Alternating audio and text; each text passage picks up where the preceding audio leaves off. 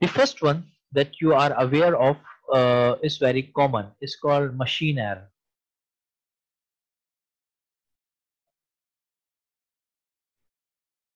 Machine error or inherited. Machine error, what does this mean? So you all are aware of that there is something called least count.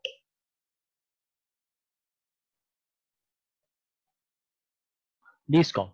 Least count represent the minimum calculation that any electronic or mechanical device can compute for you. There is a something precision that the machine cannot compute anything more than that.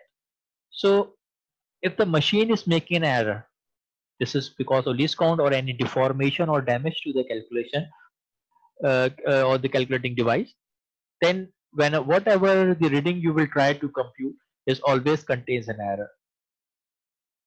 So usually you have an error from the machine as well. A machine is not like a physical machine. It can be a calculator, it can be a computer, or it can be a measuring tape or anything that you can use to compute the reading. So we simply call, if there is any error source present in the machine or a device, then you also end up with the error in your calculation as well.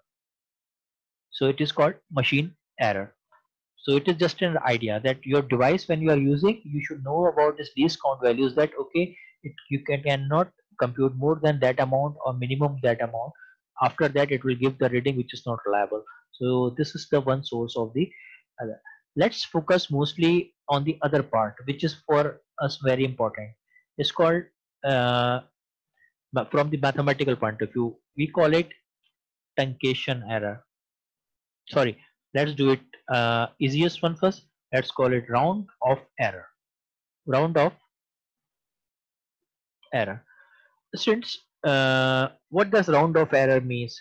Usually during working, what we do when we have a decimal places, rather than using the whole decimal places, we try to convert it into a certain number or a fixed number of decimal places.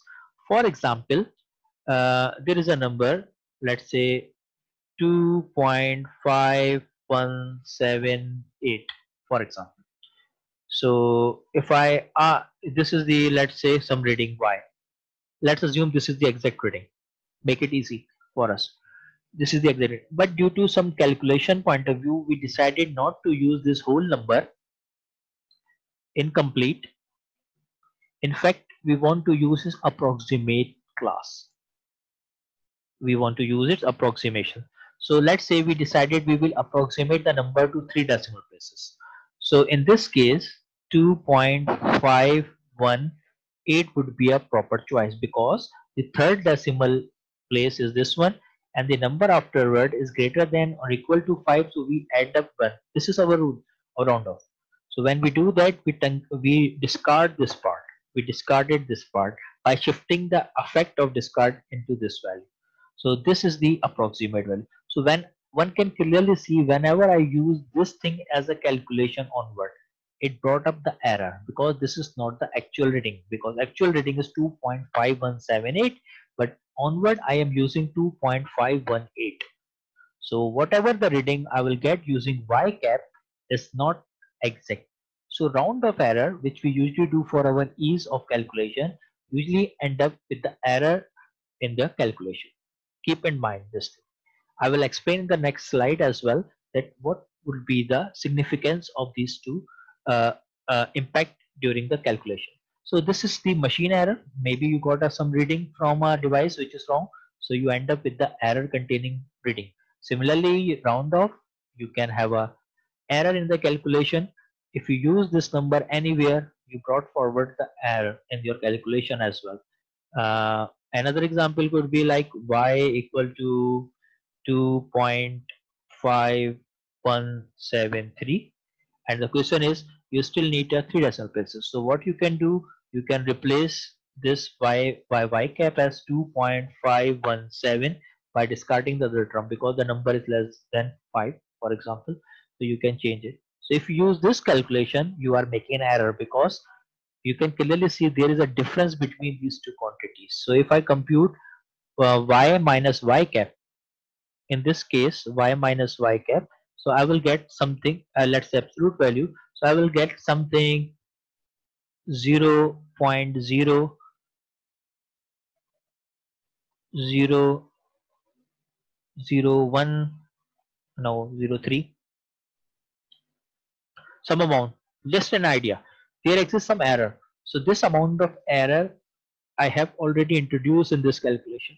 So if I use this thing in the calculation onward, let's say by computing weights, heights, or reference, so all those results will has inherited properties of error. That is, it is inherited by the round of error. Similarly, there is third possibility which we usually use in mathematics. Is called truncation error. Truncation error. This is the source. What happened? For example, if I ask you what is the series expansion of ex, so your answer is 1 plus x square upon 2 factorial plus x cube upon 3 factorial and so on. We usually put so on dot dot dot. But whenever I ask you, let's use it in a calculation. So we all know that sometimes we make error. What we do? We made error by saying, okay, let's drop out certain terms of this expression so that we can use it in the calculation. But keep in mind that whenever I'm saying Ex equal to this quantity, which means that this only holds equality when I add all the terms that I can compute. No, all the terms. In fact, not I can compute, all the terms I need to add there. So if I cannot do this, then I am making a mistake. So if I say, okay, I can only want to use the first three terms of this series. So can I say that Ex is equal to 1 plus x square over 2 factorial? No. In this case, I can only say Ex can be approximated because this is not equal to in any case because I have truncated other terms. So whenever you truncate something, you brought the error in the calculation. Although the only reason for truncate is just to have a ease in calculation because we think that adding or including all the computations is very difficult. So what we did, we just truncate without any rule. We just truncate. Okay, two decimal, two terms, three terms, four terms. So we usually do that. So what is the truncation error means? Usually when we convert when we convert any infinite process into finite process. So if someone asks you when you have a truncation error, so you can say that, whenever we try to, just for our ease, try to convert any infinite. What is the infinite process in this example, by the way? The infinite process is if you want to say this series is equal to Ex, then you have to compute all possible infinite terms that you can have in this possible. Then it is equality holds. So, but it is not feasible for us. So what we did, we said, okay, let's convert this infinite process into a finite because it for finite means only contains three terms or four terms, five terms. We know these terms. So whenever we do this, we basically introduce error in the calculation. So now onward, in place of Ex, if I use this term, so I am containing error in my calculation. So this is one of the common source of error as well in mathematics. A truncate. Let's chop it out. Let's make it easy for our calculation. So student, these are some sources: machine error, instrumental error, precision, and these kind of.